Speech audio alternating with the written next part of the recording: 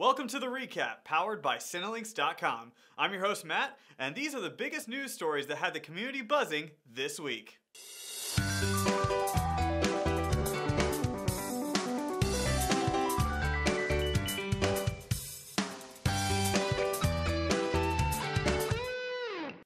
James Bond 007. What do you think about when you think of James Bond 007? I think about Sean Connery, Daniel Craig, my two favorite James Bonds, maybe even Pierce Brosnan. He's pretty good too. But James Bond 007, we've talked about it previously on Cinelinx.com that there is a new movie coming out, and previously we just thought it was James Bond 24. We had no actual title. Well, now we do with James Bond Spectre, or just Spectre. It's going to be amazing, because if you are a big fan of the James Bond lore like I am, Spectre is that secret society of terrorists who have been just haunting 007 and MI6 for years. Now, previously they couldn't use the Spectre name because of the fact that there were so many licensing rights that they just couldn't touch. Well, after a year of getting that taken care of, they finally can now come out with Spectre, and I'm really excited. Daniel Craig is coming back to be 007, the man himself, but Christoph Waltz was announced to be Oberhauser. Now, if you're wondering, wait a second, hold up, Oberhauser, I thought Blofeld was the leader of Spectre. Well, you'd be right, but we're pretty sure that maybe Christoph Waltz is actually being Oberhauser, but they're not saying anything about it yet. They're probably going to be pulling a little Star Trek Into Darkness, you know, Wrath of Khan, you know, something like that. But either way, it's sure to be a good movie. Spectre, I'm really excited because this isn't something that they've shown recently. Well, filming is going to be on December 8th, but November 6th, 2015 is going to be the actual release date for this movie. And seriously, 2015 just can't come soon enough. With James Bond, Avengers, Star Wars, we're buzzing over here. We're going crazy. Fans of 80s action films rejoice because Kickboxer is having a remake, and The Muscles of Brussels is coming back. Jean-Claude Van Damme has joined the cast of the Kickboxer remake. Well, and for those of you who are thinking, oh, you know, Kurt Sloan, he's going to be back, but he's so old. How could he be Kurt Sloan? It's because he's not. He's actually going to be Master Chow. And the person who will be playing Kurt Sloan is going to be Alain Moussi. Now, I didn't know who Alain Moussi was, but he's really been more of a stunt double for most of his career. And it's going to come as a fresh new take onto the Kickboxer franchise. And I just, you know, Jean-Claude, big fan of his. You know, the last movie we saw him in was really Expendables 2, and he played fantastically in this movie, so I can only imagine that he's going to be just as insanely awesome in Kickboxer as he was in previous films. And I don't think he gets enough credit as he should, but Kickboxer remake is coming out, and remember, Jean-Claude Van Damme, Master Chow. Check it out. Alright, DC fans, we finally have some news. We have some really good news for you guys, as a cast for the Suicide Squad has been announced. And there's a couple of surprising people on there that I had no idea. I knew there were some that, you know, yeah, there were talks, but there were some that, oh wow, it just completely went under the radar. Well, we had talked about previously that Jared Leto was going to play as the Joker, and hey, he's there. He's as the Joker. Margot Robbie will be his partner in crime, Harley Quinn. Then you have Cara Delevingne as Enchantress, Jay Courtney as Boomerang, Tom Hardy as Rick Flag, and then, woo! Will Smith as Deadshot.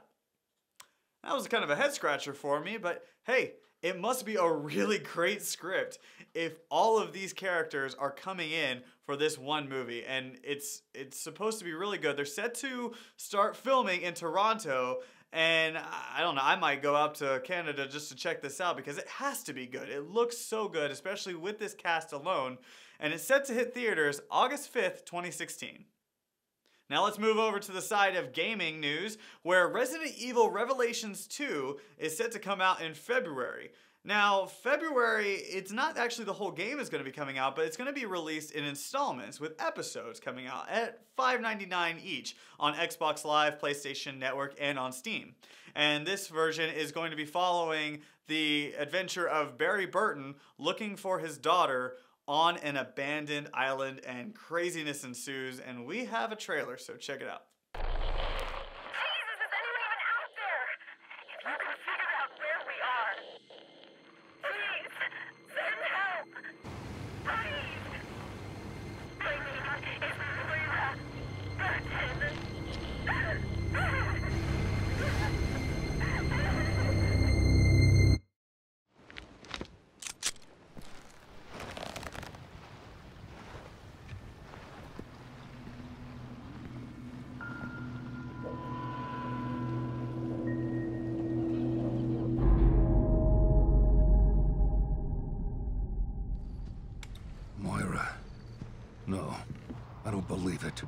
There's no way she's...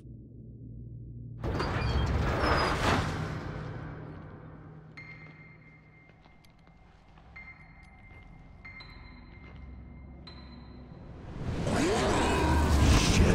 What the hell is that thing? This island is completely crazy. Where's Moira? I'm here, baby. Please be alive. Resident Evil.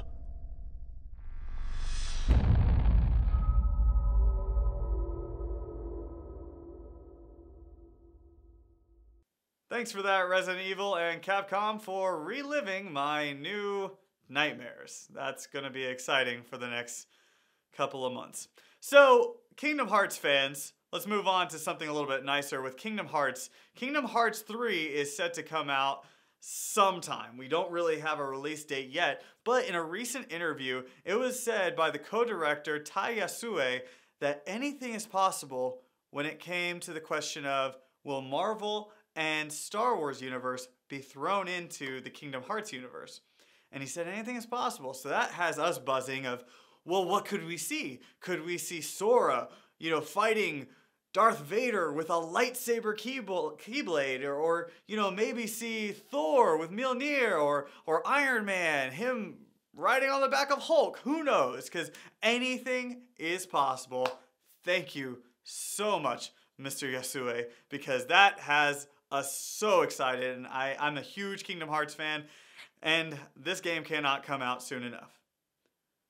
And finally, happy birthday to the PlayStation, as PlayStation turned 20 on December 3rd, and Sony, actually to celebrate, came out with their very own limited edition original gray PlayStation 4, and this thing is a thing of beauty. Now, there's only going to be a select amount that are going to be created and sent and sold, everything, and it's a collector's items dream because they're actually numbered. 1 to 12,300. That's right.